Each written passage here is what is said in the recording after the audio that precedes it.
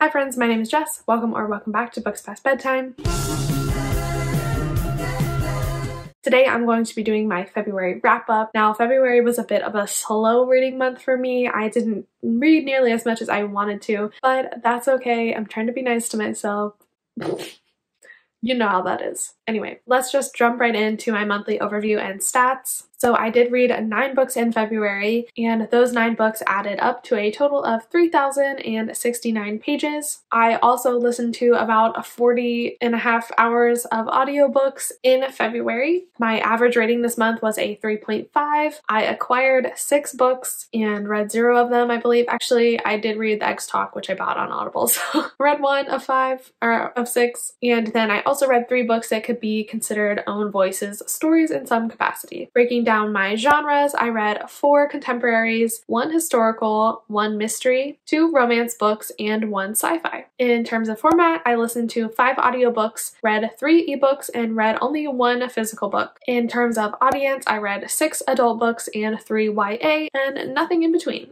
In terms of author identity, I read 3 books by authors who use he, him pronouns, 5 books by authors who use she, her pronouns, and 1 by an author that was anonymous, so I don't know. And then the race of my authors this month, I read from 3 black authors, 5 white authors, and 1 author who again was anonymous, so I don't know their race. In terms of author status, I had only read 1 author before this month, and that was Matt Haig. The other authors were all new to me. In terms of star ratings, again, I had a 3.25 average rating for the month, which is kind of low, but I did have 2 books that I rated 4.5 stars, 1 book that I gave 4 stars, 2 books that I gave 3.5 stars, 1 book that I gave 3 stars, 2 books that I gave 1.5 stars, and 1 book that I actually DNF'd. First DNF of the year.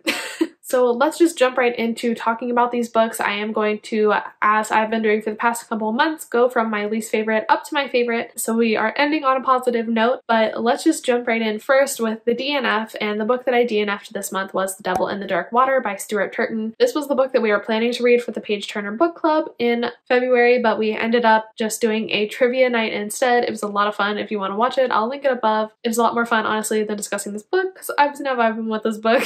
When Mary and Katie messaged me and were like, we don't really want to read this, I was like, good, because I don't want to read it either. This is actually the second time I've DNF'd this book, so this book has gotten 2 chances from me, and both were bad. So this is like a historical fiction, mystery, paranormal book. I don't even know. It follows this detective who is jailed for some unknown reason. We don't know why. His bodyguard, Arndt, it becomes like the main character of the story, and he has to solve this mystery of what's going on with this ship. It's supposedly cursed or something. The biggest problem with this book is there are too many characters, and the chapters like switch between the perspectives of each character, but it's not first person. It's like this weird third person omniscient narration, but like limited to the character that it's focused on. It's very confusing to read. It's a very like hard writing style to get into, and with the magical elements, the historical elements, the millions of characters, I just had no idea what was going on in this book, and I just didn't really care to. It was very slow, and I just was not vibing with it at all. Needless to say, I was happy to DNF it. I think I got about 100 pages in both times. This book is a chunker, and I just really don't want to waste my life reading it, so I will most likely never revisit this book. Now, my 2 1.5 star books, both probably for purposes of enjoyment deserve 1 star, but they weren't like offensive, so I feel like I need to save my like 1 star for like truly heinous offensive books. These books I just hated, so that's why they got 1.5 stars. Not sure that makes sense to any brain other than my own, so I don't know what to tell you. But anyway, my second most least favorite book this month was The Searcher by Tana French. I talk about this book a lot in my video where I read the top 10 Goodreads thrillers of the year, so definitely go check that video out. I love that video. It's one of my favorites that I've put out this year probably so far, but I did be hating this book. This book is basically about this retired cop who moves to Ireland from Chicago to live out his retirement in peace, but then this kid approaches him and is like, my brother is missing, will you help me? And he's like, no, but then he's like, I guess, and he starts investigating the disappearance of this kid. This book is very long and it was very boring. It is supposed to be a mystery thriller, and it was so dull and slow, and when we finally got the reveal, it was so anticlimactic that I was like, I was just over it. I would have DNF'd this book if I hadn't also DNF'd The Devil in the Dark Water, I read both of them for that video. So needless to say, I wasted a lot of time on this book for no payoff because it was terrible. So yeah, 1.5 stars. My other 1.5 star read this month was The X Talk by Rachel Lynn Solomon. I don't know why I hated this book so much. I feel like it doesn't really deserve to be hated as much as I hated it, but I just did not enjoy a second of it. This is a romance following these two characters who work at this radio station, and they start this podcast where they pretend to be exes. They talk about like love and relationships and stuff on this podcast. And at first they hate each other, but then they start falling for one another and decide they want to be together. There was a couple things I didn't like about this book. For one, it was so predictable and formulaic. Most romances are, but this was formulaic in a way that I just couldn't look past it. It was just like at every turn, it was like I knew exactly what was going to happen and what was coming, and that just wasn't enjoyable for me to read. I also just didn't like the romance itself. It was so based on physicality and sexual attraction, and there was like little to no fluff. I didn't really understand why they liked each other other than they wanted to bang. For me to really like a romance, I need a lot of like fluff and being like, oh my god, they're so cute together. I don't like them just banging. Like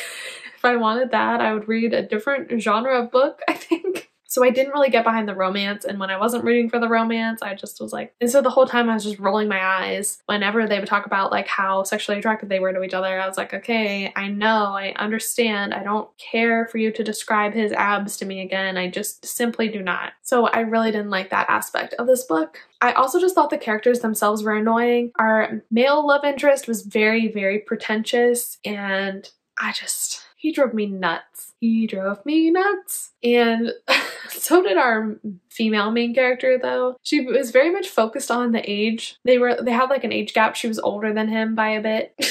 And I didn't like that she kept bringing that up. Made me feel strange. The third act conflict was a lot as well, and I just don't think that the male love interest did enough to win her back.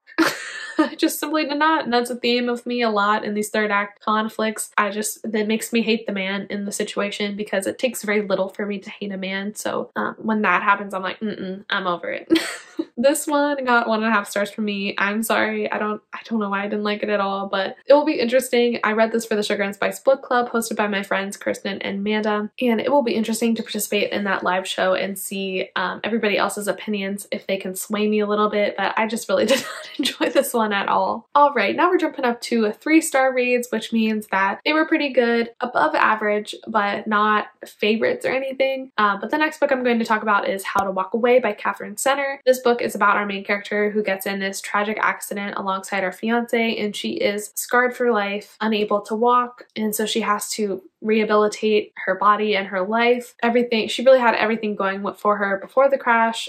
She had this great new job. She was engaged to be married, but everything kind of crumbles around her, and her life is completely flipped upside down, and she has to relearn pretty much everything. Her life is just forever changed, but then she meets her physical therapist, who is this grumpy man from Scotland, and they definitely form a connection. This definitely had a very, very cute romance in it. I really liked our main character and the love interest together. I thought they worked really well together. I like the like sunshiny, grumpy trope, and this one, sometimes I feel like they go too far and they make the grumpy man like a bully, but he wasn't a bully at all in this book, so I really liked him a lot. And my favorite character was actually our main character's sister Kit. She was just so fun and bubbly and hilarious, and she just brought a much needed lightness to the story. And overall I really enjoyed this one, but it wasn't something that I feel like is very memorable for me. I felt like it was kind of like, while it does deal with some traumatic things, it was a fluff book to me, you know, like it wasn't a substantial enough story that would like stick with me. It didn't really give me a huge emotional reaction, and especially the epilogue was just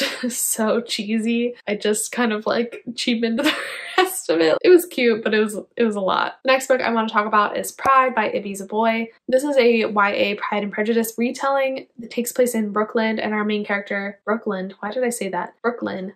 She really loves her hometown, but it is starting to be gentrified, and this new family moves in across the street. They are the 𝗬𝗎𝗍s. They are rich, and they are a Black family, but they very much are participating in the gentrification of the neighborhood, and our main character really does not like that, and she doesn't like the boys that move in across the street, even though her sister is falling for one of them. But eventually, because this is a Pride and Prejudice retelling, she does fall for the other 𝗬𝗎𝗍 boy.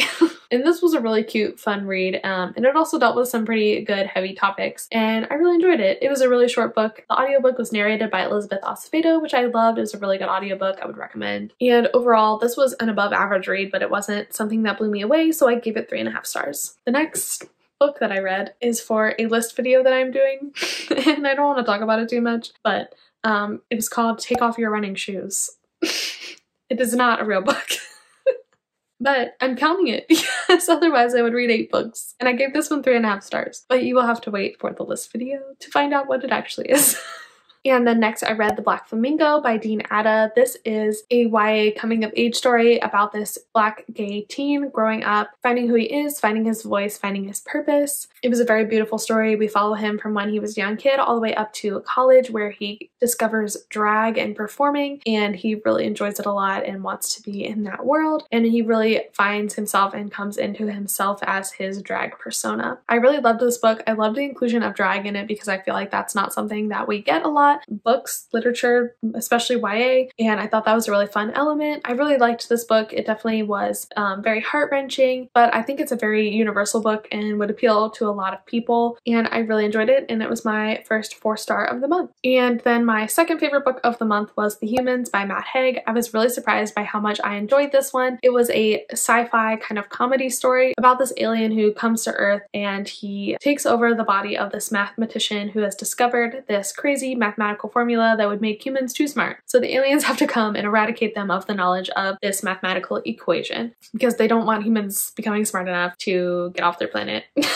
But when this alien comes and embodies this human man, he starts to fall for this man's wife and really connect with this man's child, and decides that he wants to stay on Earth no matter what kind of havoc that will wreak. So this book is very much like about the human experience, and there are quite a few quotes in there that are a little heavy-handed. I feel like that's a theme with Matt Haig. I think sometimes he just like hits the nail on the head a little too hard.